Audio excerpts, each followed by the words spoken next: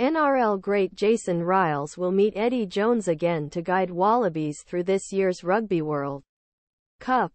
Ryles replaced assistant coach Brad Davis, who left the support personnel just a few hours before team went to France. The Wollongong product is one of most well-known league stars in Australia, which plays for Kangurus and represents the New South Wales in state of origin. Ryles is once preparing to coach Melbourne Storm when Craig Bellamy retired from his post.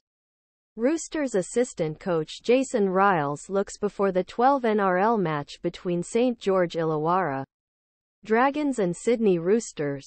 He came together again between the two coaches. He worked as Jonas' assistant coach when he directed England in his previous role. Ryles missed the first flight to France with Wallabies, but is expected to join the camp soon. Dragons via Joey Ryles Backflip Ryles, one of the hottest properties in the league, is an experienced NRL coach working with Melbourne Storm and Sydney Roosters.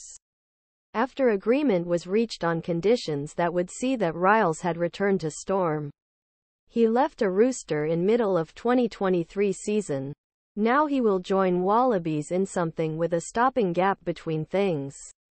Before that, on August 28, they will warm up against France. All Wallabies matches at the Rugby World Cup live at 9.